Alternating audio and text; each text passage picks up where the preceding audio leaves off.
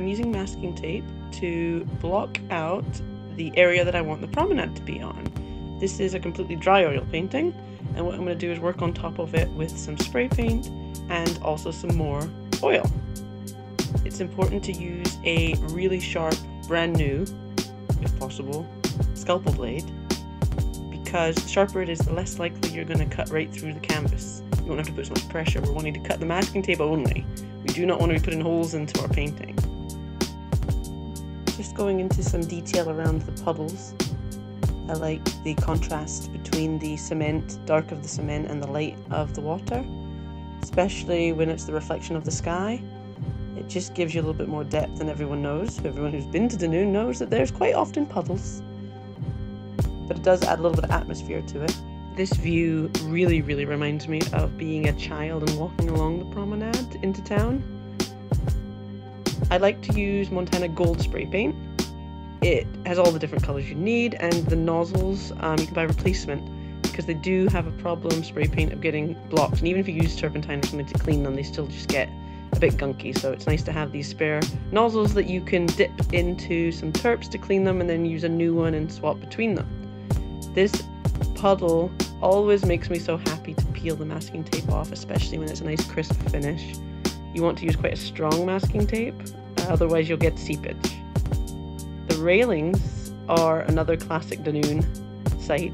They're quite striking. This sort of cast iron, strong railing silhouetted against this background and the scene. It gives you a little bit more interest than just a seascape with just the land in the background. I always like having something in the foreground, whether it's a rocky beach or the railings or a boat or just something else. With this painting, I have used a guideline to try again keep it with the perspective. I want it to look accurate. It doesn't need to be a photograph representation of the scene.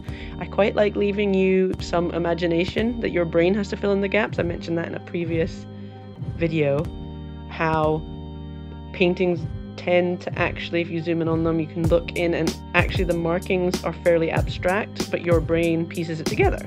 So again, I don't want to put in too much of the detail. I just want your own inner eye and your own memory of what a scene might look like. It will fill in the gaps.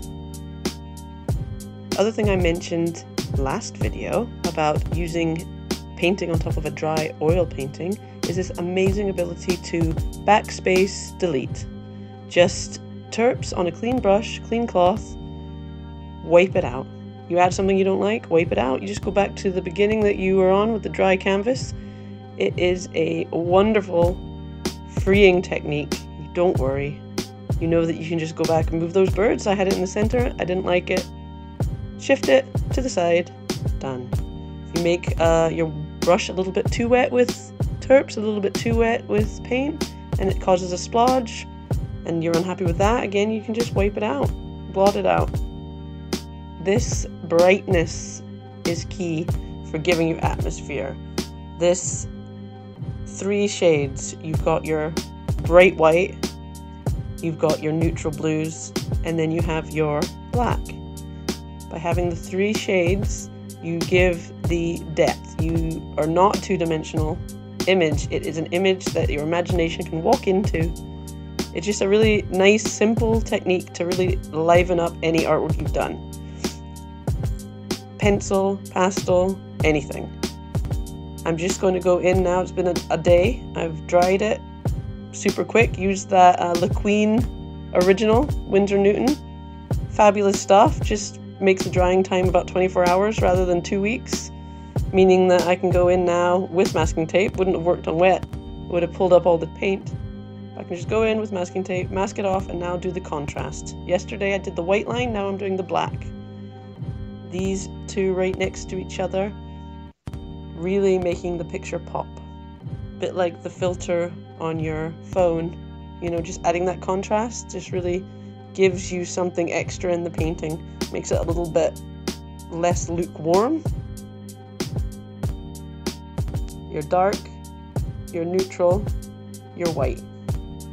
A little bit of a mark on my hand, wipe those off. now just the reflection of the lights. Now, you actually in daytime don't tend to see the lights on, but I feel, again, just for giving your eye what it wants to see. It wants to see reflection in the water, so I'm just giving it that.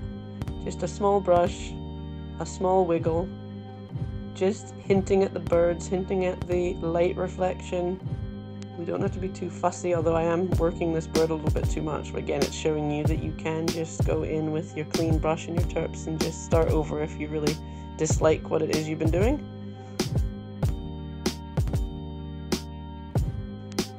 Going in with the neutral again. So we've had our white, we've had our black. I'm just going in with sort of a in the middle grayish blue. Just giving you this atmosphere of the sky. Unless it's a blue sky, you rarely get a solid colour across it, even in Scotland, even in the rainy days. The greys have shades to them, they have darkness and light. Just the final touches, dark, light, crisping it up, just blending in points which I feel are a little bit scrappy maybe.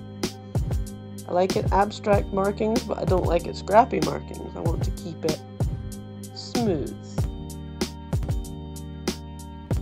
Silver linings on the clouds. Again, a dry, soft brush, just to blend the edges. Keeping my paints to sort of this neutral palette. A little bit of yellow, a little bit of bluish grey. This last technique of adding the bluish grey over the water really makes it realistic, makes it an entity that you could sail on, that you could swim through. It just sort of anchors it in the canvas. Neatening up. Dry, soft brush, just smoothing things out. A little bit more of this medium blue-grey. Just a little bit of surface. The end. Thank you so much for watching my video. If you liked it, giving it a little thumbs up in the like box below would be really helpful. Any questions, happy to answer those. Leave me a comment, and as always, subscribe to my page. That way you won't miss out when I upload my next video.